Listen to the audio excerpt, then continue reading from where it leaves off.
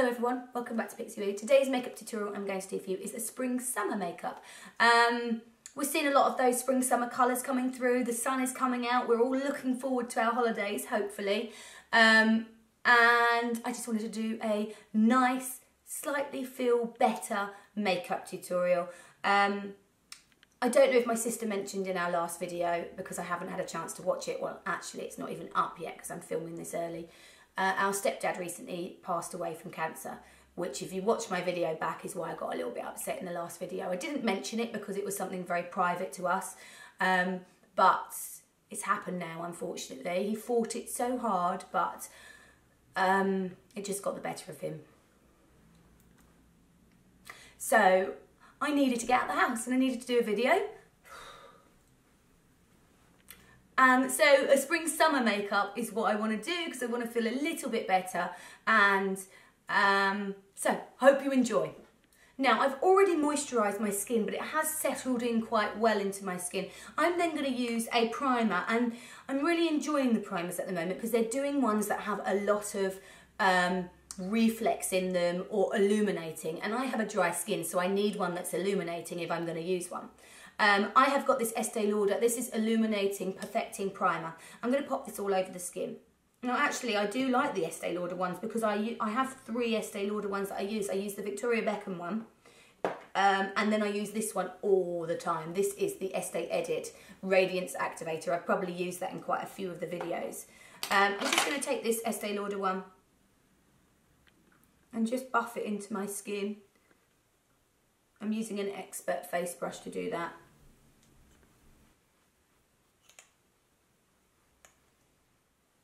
Just work that right into the skin. I need a little clip for my hair, don't I? So I've just worked that into the skin, and it's really, really nice and quite matte, but still got a lovely glow to it. That's nice on its own, actually.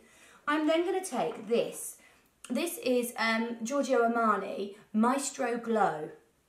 The colour is 4. I don't have a darker colour, but I'm hoping I can add a little bit of bronzer to it afterwards to glow it up a little bit. Now I like this foundation. I'm going to use the same brush as I used before because it's like you've got nothing on your skin. I'm just going to really work that into the skin. It literally blends in so beautifully. It is kind of like the makeup that they were wearing at Fashion Week, which was almost nothing. And I can't wear nothing. My skin isn't good enough to wear nothing. I have slight pigmentation, slightly fresh colours in my cheeks, my eyes are slightly redder and darker. I don't have one even skin tone, so a foundation like this one just evens it out, but doesn't look like you've got anything on. There's quite a few of these. This one's much lighter, but other foundations that I really like are the Elizabeth Arden Provage one, which I've used a few times in these videos, and I also really love Chanel Vitalumiere. I like that it's so radiant and glowing, but unfortunately it's not great for anyone that doesn't have a dry skin. I have a dry skin, so I can get away with it, but if you're normal combination, it's probably going to be too oily for you. But if I'm wrong, please do comment and say. So really work that foundation into the skin. Doesn't need much working because it does sit like it's part of the skin. And then where you need a little bit more coverage, that's when your concealer comes in. I'm then going to take an Expert concealer and a little bit of Becca concealer. This one is in Praline. It's a little bit light, but it's fine because I just want to take it in this very inner corner bit here. So it doesn't matter if it's a bit light for the in there. So basically I'm putting it on these inner corners because it's light, it's pushing them out, creating a little bit of a lift.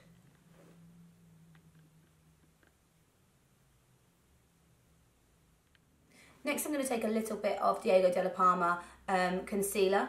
This one is in 111. Makeup Studio, this is a Dark Circles concealer. I'm just going to squeeze a little bit onto the back of my hand.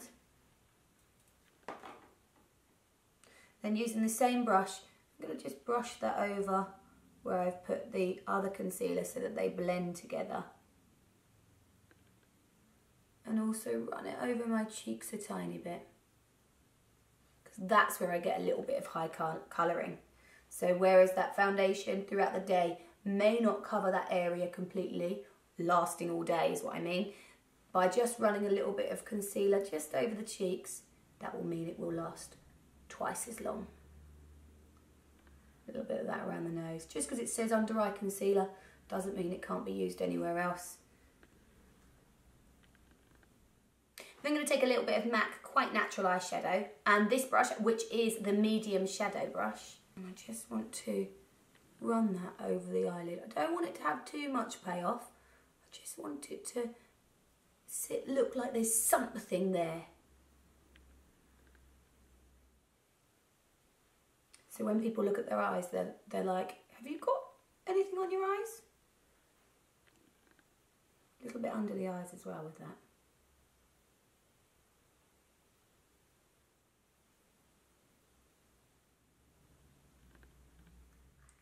So it just looks like there's something on there, but you can't quite work out what it is because it's so light. Next I'm going to go in with this Marc Jacob liner. Now you can get so many different liners. This is just a brown liner. These do come in lots of colours and they are really, really soft, which is why I've chosen it. But you can use any liner that you've already got hanging around. This one is called Earthquake, and I'm going to take that inside the waterline, both top and bottom. We haven't really seen dark in the waterline for quite a few seasons, so it's quite nice to have that back. It feels something different.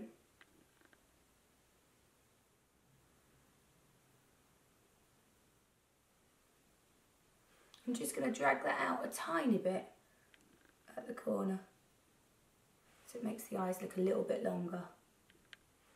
And then get a little brush. This is the XXXS point brush from the Multi-Tech, and just soften that so it's not really there. It's not meant to do much. I've seen a lot of the eyeliner just looking like it is blurring into the underneath, which I really like. Also, I saw a lot of no mascara looks. Now that's not something I can do, but I can do less mascara. This extended play, which I use anyway, does pick up a lot less product, so it doesn't look like you've got as much on. Now I couldn't not wear mascara. Who would want to not wear mascara? It like frames the eyes. Then I'm going to run a little bit of cream bronzer. This is the Hourglass one, which is the one that I use. I do use it in a lot of videos because I use it every day. And I just use the bronzer on a brush and just take that on the top of the cheekbones, so it gives you that healthy kind of sun-kissed look through the hairline. Start with the cheeks, so the most product is put on the cheek area. Then through the hairline, and then what's left on the brush I just run over the nose, so it kind of connects them all up. Now what we're also seeing is a lot of really high shine through the cheekbone. Firstly, I want to powder my face, so I've got my Charlotte Tilbury powder. I'm just going to powder under my eyes,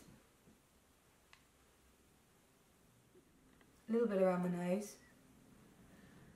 So anywhere that I get too much shine. This might be great on the catwalk, but we want to wear this in real life, so you want to make sure you're powdering all the areas that you don't want there to be a shine. I'm going to take my bronzer as well over the top of that.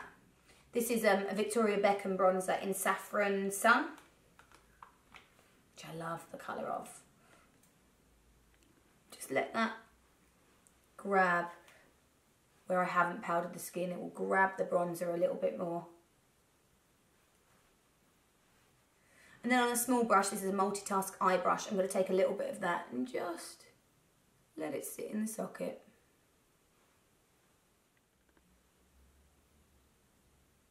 Now what we've also seen is a lot of high shines on the top of the cheekbones, and I love that finish. Now normally I use Hush, but these look more wet. They look like a very, very wet finish. So people that have done it well is Natasha Denona. This is the Glow one. Iconic London. This is an illuminator. And this one is my favourite, which is the Ciate. This is Dewy Stick. So firstly I'm going to take the Iconic London one, and I'm going to pop a drop onto the back of my hand.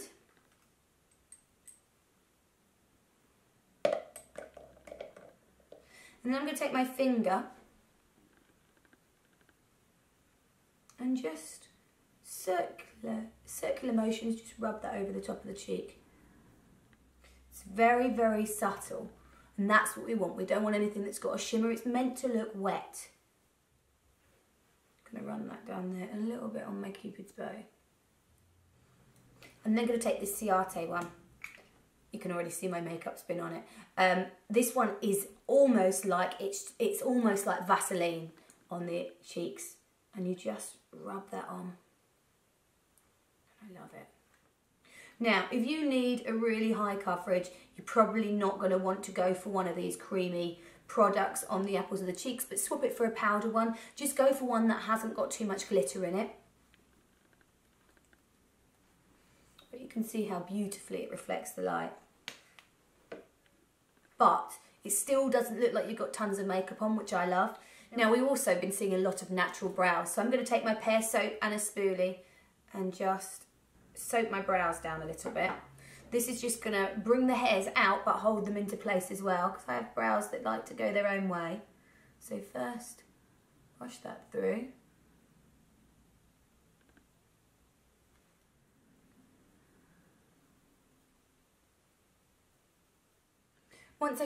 Once they're starting to dry a little bit, I'm just going to run my finger over them, and it just helps the colour to come through a bit more to show the hairs.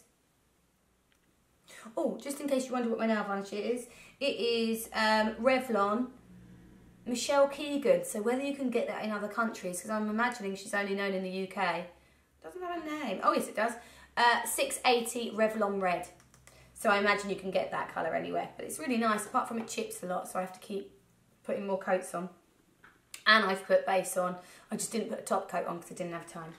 Okay, back to what I was doing. So once that's nice and dried into place, I'm then going to take a little bit. This is Laura Mercier Eye Cream Liner in Espresso.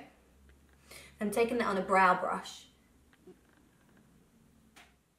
It just allows me to draw in a little bit of shape.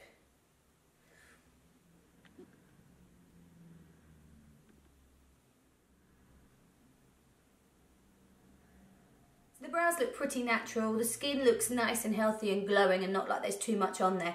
And then onto the lip. Now I'm going to take, I've got a few different colours, I'm going to show you maybe 3 of my favourite colours at the moment. This one is Please Me, which I use a lot, and I'm not going to use it with any lip liner.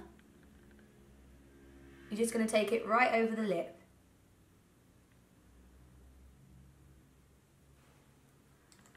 So it just gives a little bit of colour and shape to the lip. I need to use a lip blur brush just to take away a little bit of that product. So there's something on there. It's not a liquid lip, so it's not really, really bold. It's not really, really harshly lip lined. It's just almost disappears. So it's there, but it's really, really soft focus.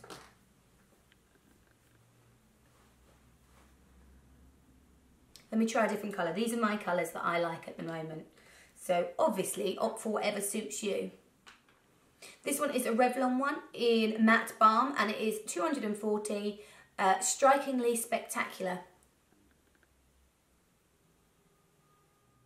I always think Revlon do these well. So no lip line again.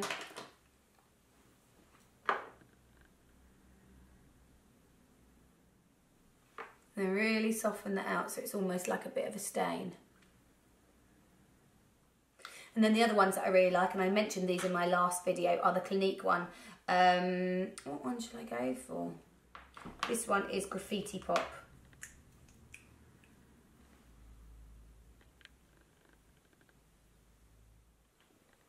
They're nice. Those lipsticks are amazing. You can use a tissue to take some of the lipstick down a bit. Because I like the lipstick payoff, but I want it to look more like a stain. And there you have the finished spring summer makeup look. Hope you've enjoyed it, guys. Don't forget to like and subscribe, and I'll see you next time. Take care, bye. I just decided to put a strong lip on anyway. So I've put on red lip liner with a little bit of MAC Fashion Legacy over the top, or this one first and then the lip liner over the top, because life's too short to be safe.